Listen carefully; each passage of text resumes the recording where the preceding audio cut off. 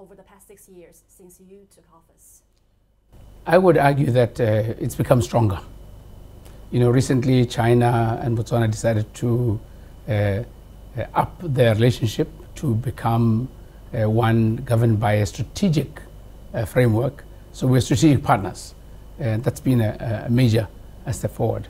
We've also evolved in the sense that I have visited China. This is my third time now to visit China. My second time as president, but I've come before as minister when I was managing the poverty eradication program.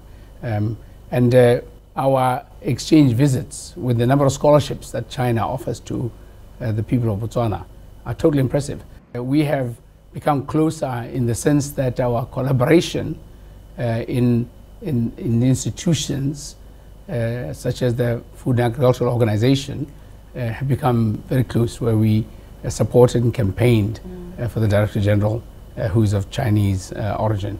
We've become closer in our relationships as we have recently been invited, though on an observatory basis, to the BRICS, which China is a leading member of. And we've also become closer in our technological and technocratic innovation space, where we are collaborating very closely in the manufacture of semi-knockdown and electric vehicles and components.